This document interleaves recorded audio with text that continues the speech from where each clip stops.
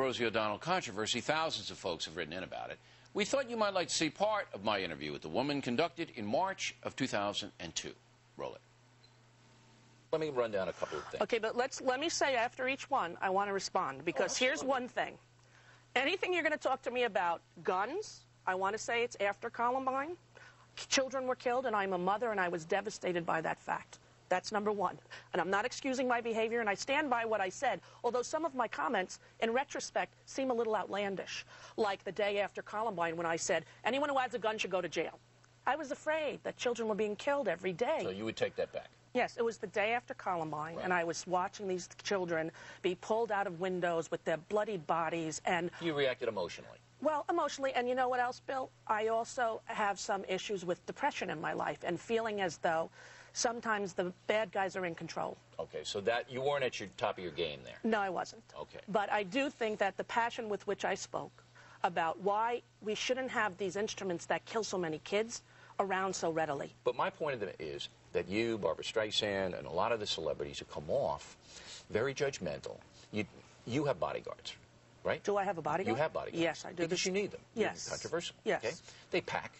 They have guns. Yeah. Yes. To protect you and your family. Yes. You have to give that same right to other people. But I never said, I said I want all guns licensed and registered, except for the day after Columbine when I said nobody should have a gun. Right. Because I was hysterical crying and tried to doing a show and be funny. And I was emotional, and that's what I said. Okay. But do I think that celebrities shoot their mouths off too much? Yes. And can I say one thing about what you did with after the September 11th thing? When I was called and asked to do that telethon, I said to the director and the people who are putting that telethon together, if you have $1 million cover charge, I will show up. If you don't, shame on you. But you saw how much heat I took challenging the celebrities and challenging them. Because you like to do it. You taunt them. You like it for ratings. You call George Clooney an idiot, and then Sean Penn calls you a moron, and then everybody's talking about it. But it was more than that. I mean, we forced the Red Cross and the United Way to give And that was great. But why didn't you put me on your show and get behind my cause? We don't usually have political debates on my show. But are you sure it's that, or are you sure it's that you think I'm a right-wing guy? Well, I wouldn't be here. Here I am.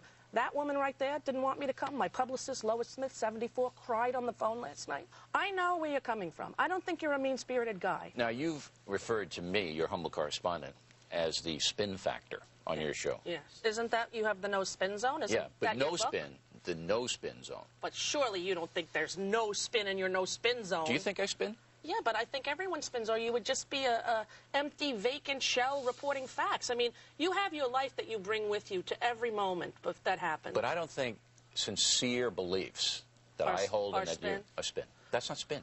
Spin is taking the truth. Spin is not always okay, well, if you and then twisting it around. That's spin. Well, James I don't think that you're deceitful. I just think that you present your side loudly and articulately and with great showmanship. What's my side? I believe that you are conservative, right-winger, more than you are left-wing liberal. If I had to pick, were you Republican or Democrat, I would pick Republican. But I'm against the death penalty. Well, not only are you against the death penalty, you supported Geraldine Ferraro, and you think Bobby Kennedy was one of the best leaders that this country's ever had. Right. So when I read that about you, I said, I will do Bill O'Reilly's show. This interview, very tough? Was this a I was very nervous at the beginning.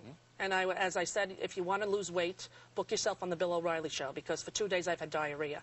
I've also had a fight with every single member of my quote-unquote staff or team or whatever you want to say, between Cindy, Lois. Everyone has told me it was a bad idea. But you know what? I knew in my heart and soul that I had to come here because I knew what I had to say is more important than how stupid I might look if you asked me something about Afghanistan, because I don't know anything about Afghanistan.